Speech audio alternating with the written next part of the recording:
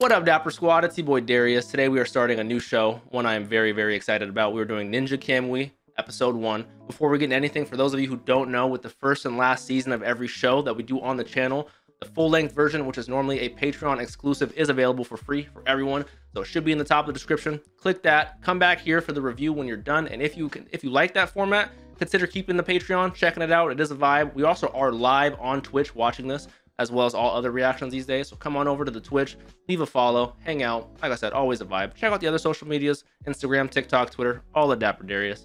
Much appreciated. I'm not gonna waste any more time. Ninja KAMUI, episode 1. All right, here we go. Starting off on what looks to be a subway.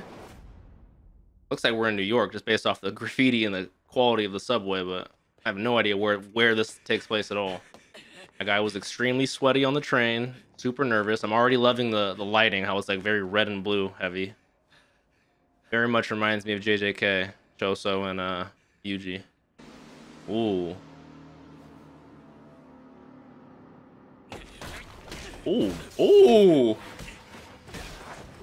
Why are we starting off so hot? My man, who I thought was gonna be a scaredy victim and just die, he's putting in the work. We're chopping heads off.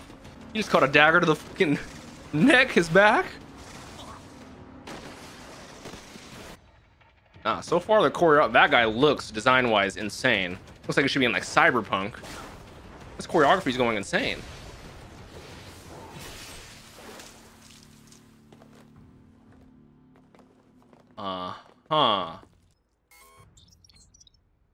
So, very modern take on ninjas with the amount of tools, the technology they have.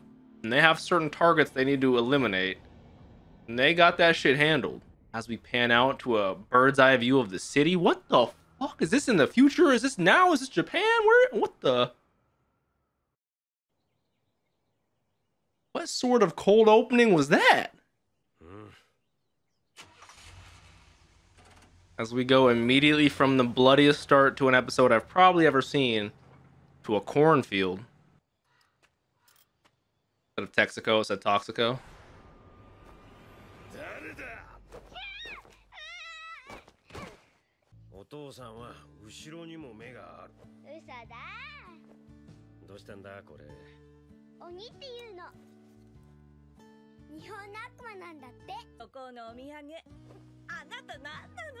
How are we gonna go from such a bloody start to such a cute family? Is that Kenjiro Suda? I can't really tell. I've heard it was, but I really can't tell.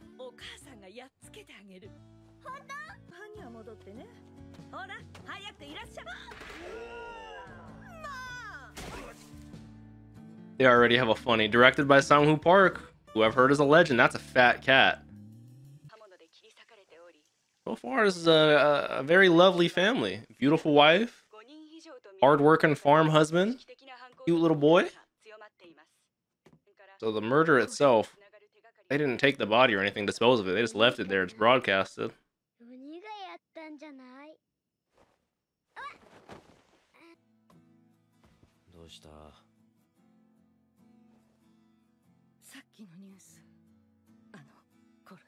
I wonder if they're both of them or either of them or Mari are involved in the gang. Not the gang, but the game. I wonder if it's like a John Wick situation.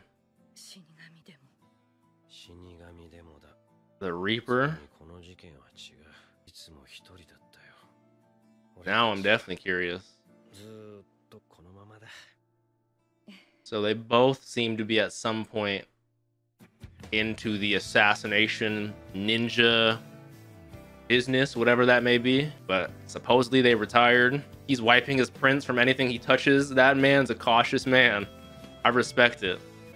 They're living a simple life with a beautiful family with a fat ass cat on a farm. Okay. Kenjiro Suda being the voice actor for one of the main characters is going to be super hype. He's got cameras. He's checking the perimeter at night before he goes to bed. Yeah. So it's seeming less of John Wick, where he retired officially and people are cool with that, or maybe he pulled a Thor's from Vinland Saga and like ran away from the game and is worried one day they'll still come after him. Bro, imagine something happens to them on his birthday. At least wait till the day after. You gotta have some char on there, you know.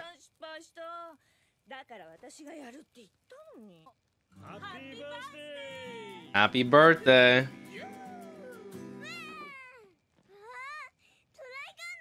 Trigger. I wonder if that's like an anime he likes. He did have the Trigger poster in his room. This man is got a motorcycle. He's a corn farmer. And he man's a multi-talented individual. Man got a 3DS with a Trigger helmet.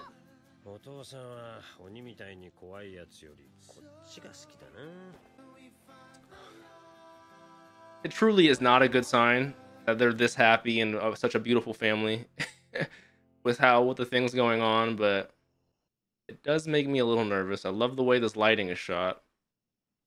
I love the red and blue. Love the saturation and the color choice, but from a story perspective, no hesitation. Okay, we're getting right into it. They did find him. Okay. Snapped his arm. Beautiful kicks. Oh my god.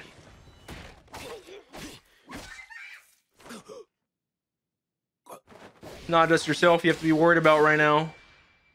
The animation, the choreography, the cinematic shots, like following a character right behind his head. Amazing so far. What the hell? Is that the Reaper in the car? Oh, see, like I said, I love the direction of choice, having the red be like the main light peering through. Oh no.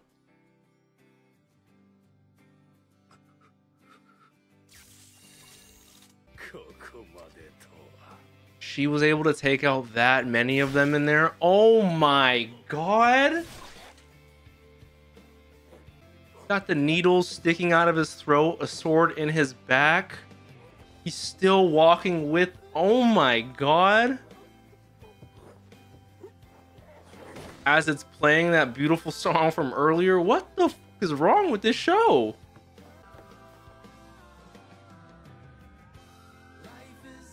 Didn't have time to chop off his head like they normally would. They just... Because the cops are coming. That's why they just checked his pulse, make sure he was dead and dipped. That is brutal. With the blood splattered on the Trigger poster, that is horrible. So he's at the morgue. He's not dead. They assumed he was dead. I want to know more about the technology and their goal. Like, yeah, world building is definitely something I need to learn more about. Yeah, I would 100% throw up if that's the last thing I remember from that. Oh, that is horrible. Mr. Logan. If my assumptions are correct and this guy was a retired ninja, they just made the worst mistake of their life. They clearly have not seen Vinland Saga. They clearly have not seen John Wick. I want to know, are these guys FBI? I was wondering, are they on the good side, the bad side? I wonder if he recognized that guy who stabbed his wife in the throat. Is that the Reaper, or is that someone new? I need more world building, I really do.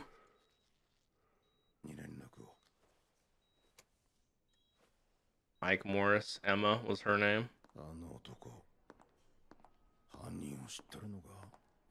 You could tell from his reaction.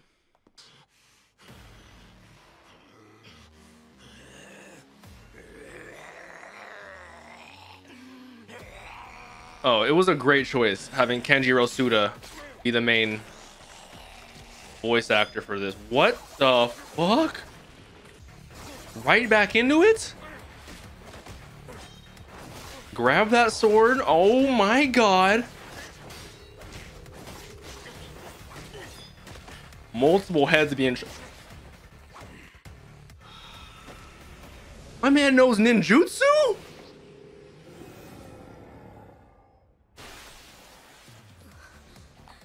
He is the fucking Reaper. He's the Shadow. He knocks her out so she doesn't have to, one, witness it, or two, she's not in danger.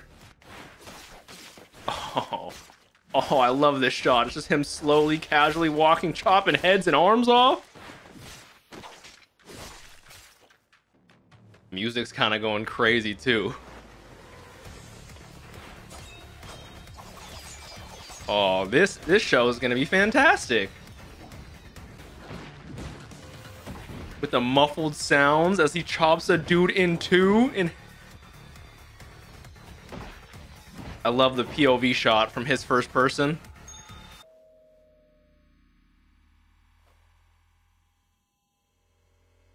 Oh, it's him. Bro, you fucked up so bad. They had to give us another flashback, you doing it. He had to remind himself how much you're about to die. That was clean. He's got a big ass sword. Pause. Ooh, cuts the wire collar. This cinematography is fantastic. I love when they hit their swords, it like flashes the black. He turns into this fucking shade again. Shadows. I thought this was gonna be like the main villain we try to get revenge on throughout the entire show.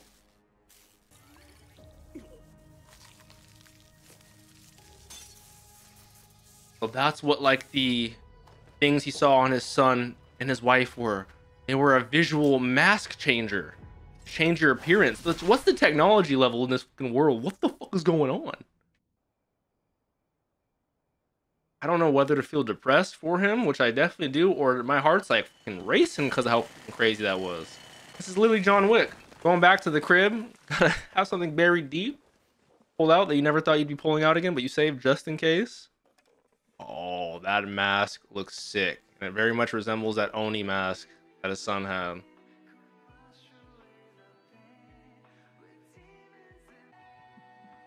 So it's like he's having a visual memory of what they actually look like underneath all that.